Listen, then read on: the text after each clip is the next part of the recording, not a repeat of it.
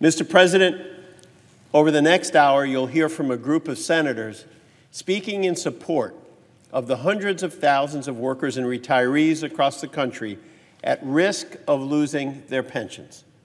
We're here once again calling on Congress to enact pension legislation before it's too late. I thank Senator Baldwin for helping me organize this block of floor speeches, and I want to thank Senators Heitkamp and Manchin and Klobuchar and Casey and Peters for their participation today and for their years of hard work in search of a solution. I also want to recognize my friend and colleague, Senator Brown, for his tireless leadership on this issue. If we don't act soon, in my home state of Indiana, nearly 22,000 Teamsters and 2,700 mine workers could face significant pension cuts. And they're not alone.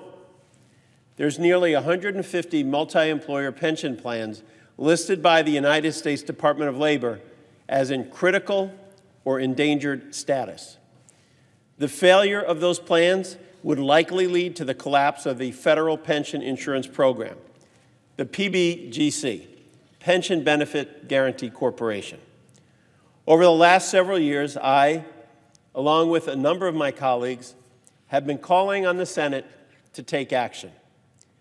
I helped introduce the Butch-Lewis Act, which puts pension plans on solid footing through a new financing option, and also helped introduce the Miners Pension Protection Act, which would ensure the solvency of the United Mine Workers of America pension plan.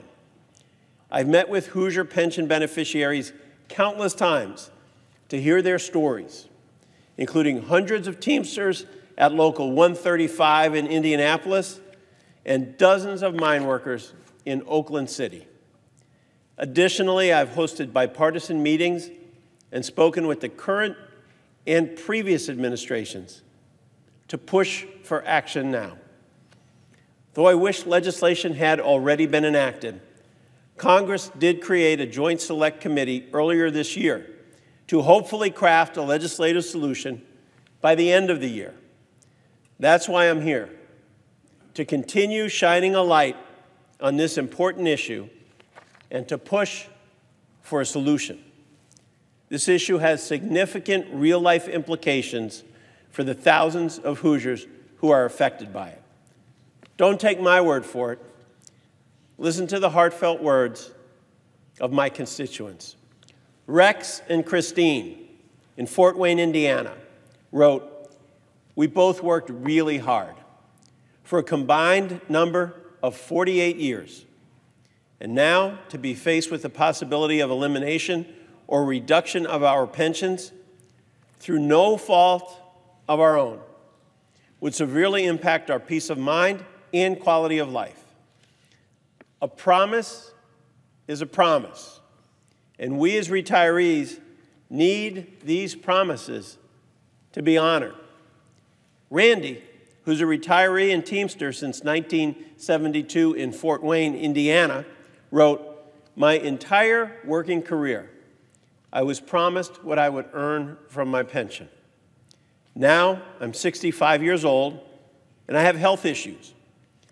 I need your help to pass the Butch-Lewis Act of 2017. That way, we can all live the rest of our years with dignity and respect without becoming a burden to anyone." Stephen's a Marine veteran from Columbia City, Indiana. He served from 1971 through 1974. He wrote, "Without my pension, Social Security is my only income. We're not asking for a handout, only what most of us worked 30 years for. We earned our pension, and as a member of Central State's pension fund, the government was already watching over our funds. What happened? Not many of us have anything else to live on. I am 66 years old and cannot replace a lost pension." Elizabeth from Fort Wayne wrote, "My husband and I are both drawing a pension from Central States. Together we worked 45 years without employer contribution to the pension fund. During this time, We sacrificed a lot in hourly wages so our company could contribute to our pension. Since retiring, my husband suffered a heart attack and had 2 knee surgeries. It'd be very difficult for him to find work that would replace the lost income if we no longer have our pensions. Russell, who's from Yoder, Indiana, wrote, "Without my pension, it becomes much more difficult to buy groceries, to pay for our medicine. My wife and I are both 81 years old. I paid into the pension fund for 41 years.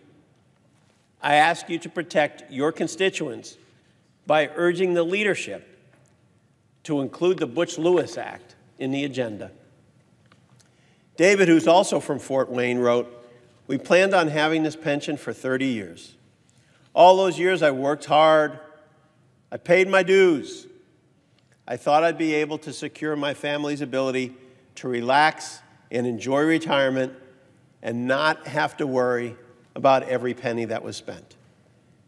This is not cheap, and it cuts into our Social Security. Our pension helps absorb these added costs for our household money, and it's not extra money." Nelson, who's from Andrews, Indiana, wrote, "I started driving a truck in 1957. Since that time, I've driven well over 3.2 million accident-free miles. Now my wife and I, we rely on my pension for basic living expenses and to cover medical expenses. If my pension is cut, we won't be able to make ends meet. We urgently need your help to protect us."